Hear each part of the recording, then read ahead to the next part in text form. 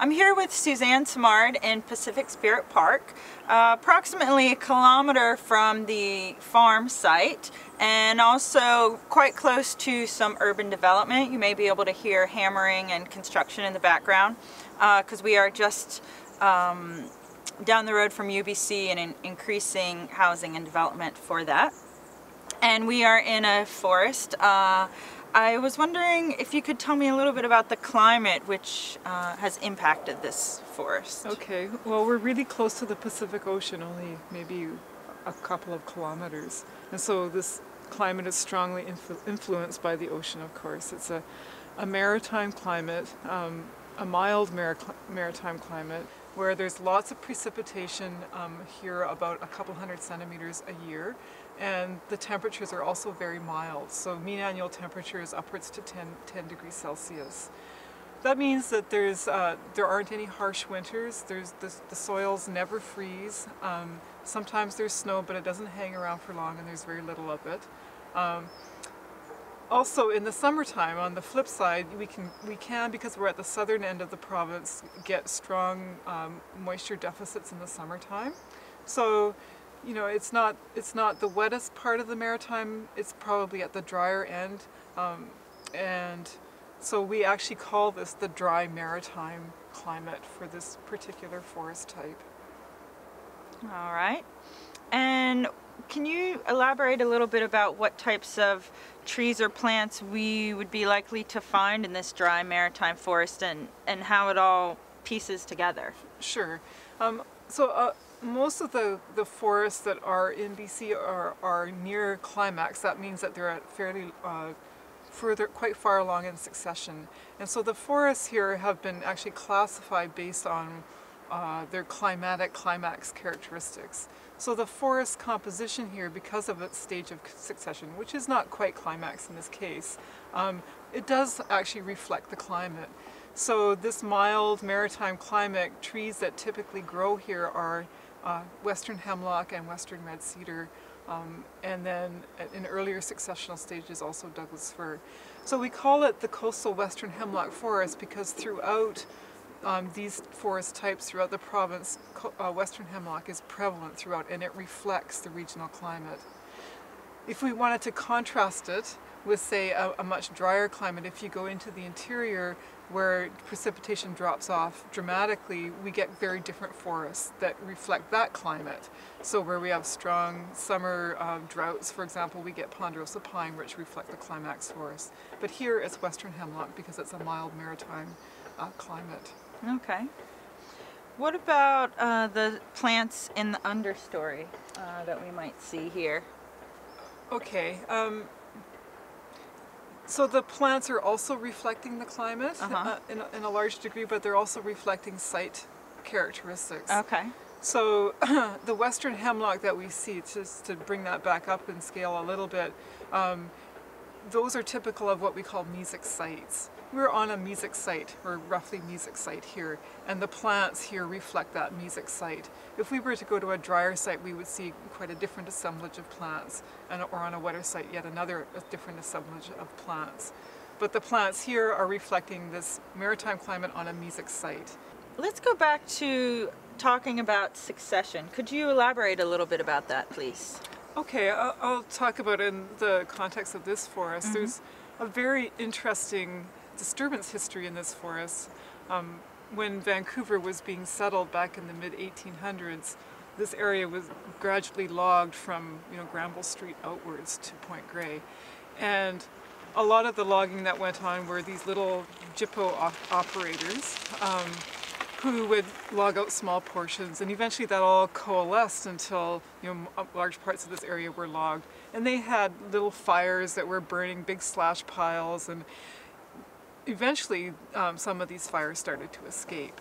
And there was a very large fire in the early 1900s which basically burned out this whole area. It was a fairly severe fire. And so that set this forest back to secondary succession, to the initial stages of secondary succession, where there are really very few veteran trees left after the fire. One thing that they did right after the fire is they came in and they salvage logged the area. And so you can actually see some of the stumps in the forest, and if you look very carefully at the tops of the stumps, you can see that they're not burned, whereas the outsides are, indicating that it was logged after the fire. So, so really we started from very little trees left on the site, and early successional species like Douglas fir and red alder came in and occupied the site. And now the pattern of succession in these forests largely is, we call it an initial floristic succession, where everything seeds in together, more or less within about a 20-year period. And generally that happened, and what we see here is a fairly even-age forest where later successional tree species, cedar and hemlock, established relatively at the same time and have slowly grown up through the understory. Eventually, as the Douglas fir starts to drop out of the stand, and already red alder has dropped out of the stand for the most part, Douglas fir, after about 500 years, will start to drop out of the stand, and ultimately, if there are no further disturbances, this should succeed to a cedar hemlock forest in the later parts of succession, or the climax phase. So at this stage here, we still got a lot of Douglas fir. It's about 100 years old, or a little bit less than that. And all of the cedar and the hemlock are the same age because they all relatively started at the same time. So we're sort of in this mature cereal stage of development, stand development. So as I said, this area is a park, and it's managed in a managed forest in some ways. Can you elaborate a little bit on some of the uses and things that go on here? Sure. First I want to just distinguish this managed forest concept. This park is really unique in that it doesn't follow the typical management pathway that we think about when we think of managed forests in BC. Following commercial harvesting, for example, most of our forests are actually planted. This forest was naturally regenerated from seed from the neighboring trees that were left after the fire in the early 1900s. So when we look at the forest, we see this irregular or random distribution of trees, whereas in a plantation you see a more regular distribution of trees in certain tree species. So this forest, you could consider it, like, it's very pristine, it's very unique for an urban area to have such a beautiful example of a naturally regenerated forest.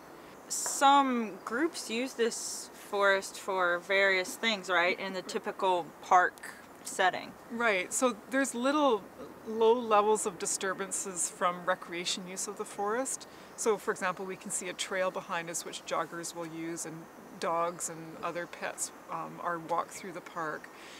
Other than that though, and other than the urban development that's encroaching on the edges of the park, this forest is really not disturbed in any other sense, except through other natural disturbances which happen in every forest. For example, you know, we talked about how this forest was initially disturbed by fire, and this set us back early in secondary succession, and we've got succession beyond that. There's other small, what we call gap phase disturbances happening at the same time throughout succession. They're not huge disturbances, but they're subtle. For example, we've got various pathogens in this forest.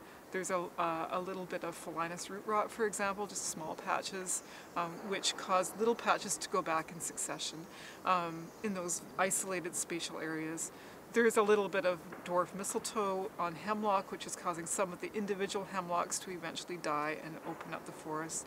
There's some wind throw for sure, especially in the wetter areas. So that makes the forest very irregular and diverse, really, spatially diverse. I'd like to know a little bit more about these small level disturbances.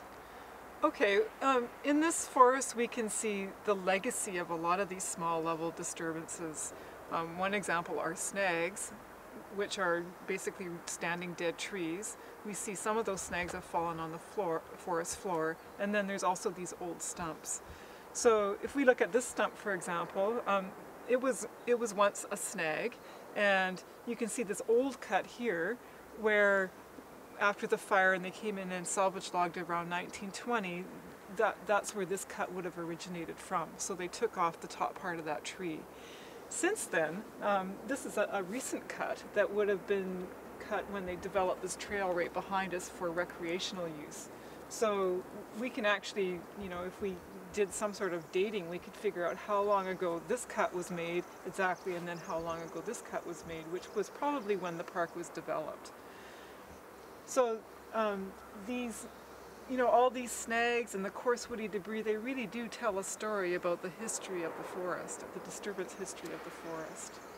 And then they also contribute, of course, to the functioning of the forest. Coarse woody debris plays a role in regeneration, it plays a role in habitat for small mammals, for birds, and it plays a really important role in nutrient cycling.